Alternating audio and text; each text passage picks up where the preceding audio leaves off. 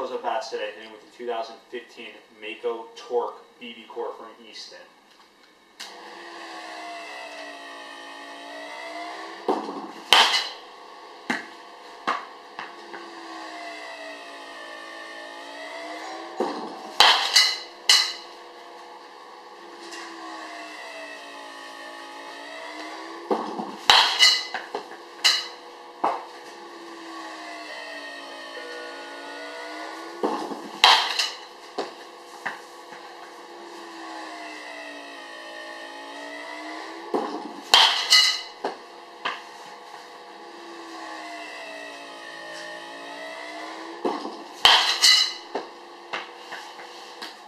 How did the Mako Torq feel?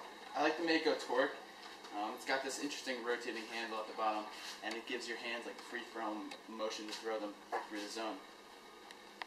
Back here at close-up bats, we have the Mako Torq right here.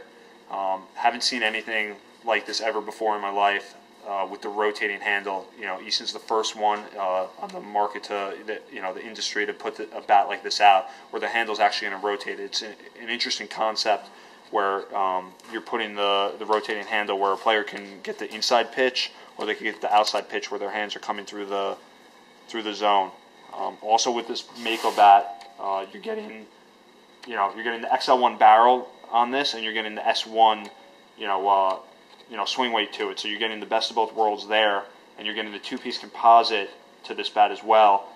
Plus the colors really pop on this bat. I mean, all around, I think this bat's going to just absolutely be the hot new bat, and you're going to see a bunch of kids swinging this in the College World Series, Little League World Series, all around. And that's the handle rotating right there.